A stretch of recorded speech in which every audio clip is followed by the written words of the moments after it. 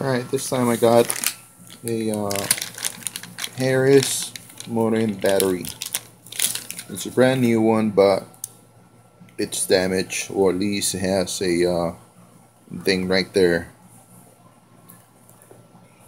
It's kind of like cracked already. So to open up this battery, first got to remove this tab.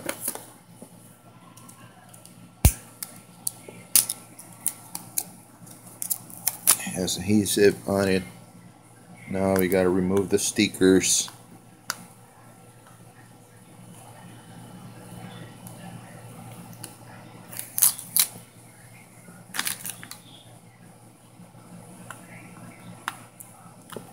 Just so it won't be holding the two halves together. See, like this one.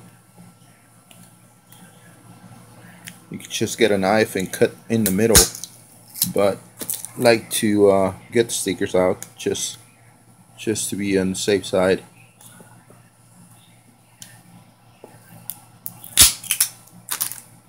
Alright, so we got that already. Like I said, this one's already kind of like open. See what kind of batteries this one has. Open up another one, it has some LG batteries. This one's, they look red, so they might be those ugly Sanyo batteries. Yeah, these are Sanyo. From what I hear, people don't like this because they get hot. That's how you get one half of it. Now, to get the other side, there it is. Has this black stuff that sticks really hard into the plastic.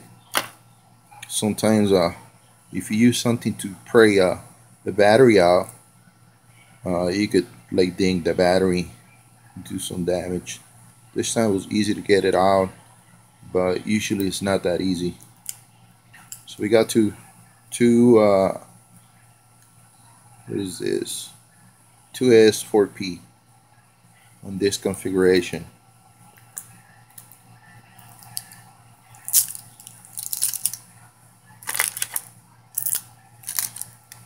Alright, get this out.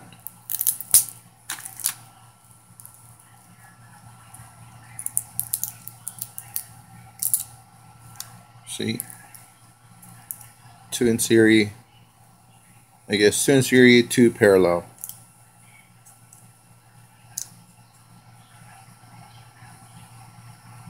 It's 8.2 volt.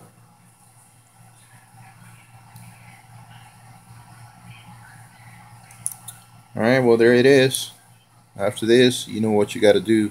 Start taking out the tabs out. This is how I do it.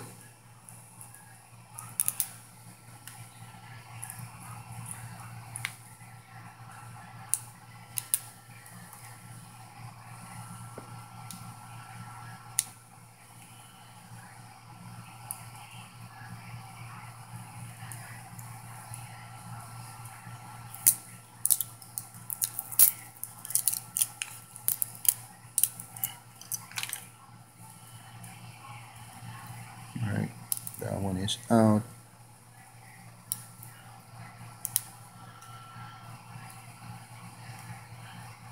Just have little pieces there. Just make sure they're not sharp.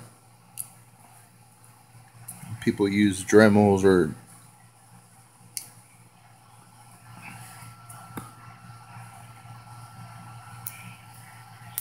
other types of grinding devices to get those things out. If you're gonna spot weld, yeah, it's good. Take them off. If you're gonna solder, like I do, you don't have to.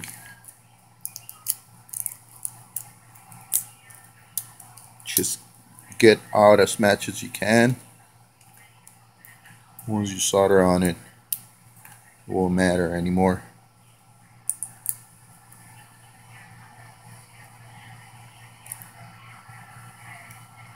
These are based on the sticker 2.2, 8.4 volts, 4400 milliamp hours. So yeah, 2.2 amp hours. This battery is right here. Hey, thanks for watching.